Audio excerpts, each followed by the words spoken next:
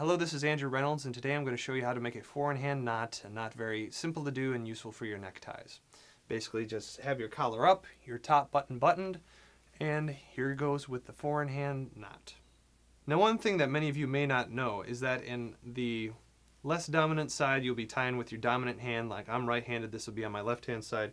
You'll notice if you turn it around that there's a little bit of stitching that goes diagonally across that portion, and that's the portion you're going to want to cross over with your dominant hand. So for a four-in-hand knot, it's very simple. All you do is you just cross it over once, bring it back around so it ends up in the same hand it started with, keep it nice and flat, cross it over one more time, just kind of building a little bit of a bulk so that when you bring it up here, up through the neck, you'll have that last loop you did. You're going to want to get a finger in there and trying to keep the tie as flat as you can, push it down through right there.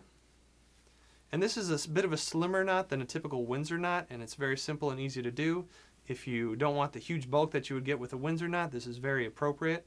Once you have that and everything is in place, just cinch it up to your neck, fold your collar down, and there you have your basic four-in-hand knot. Thanks for watching.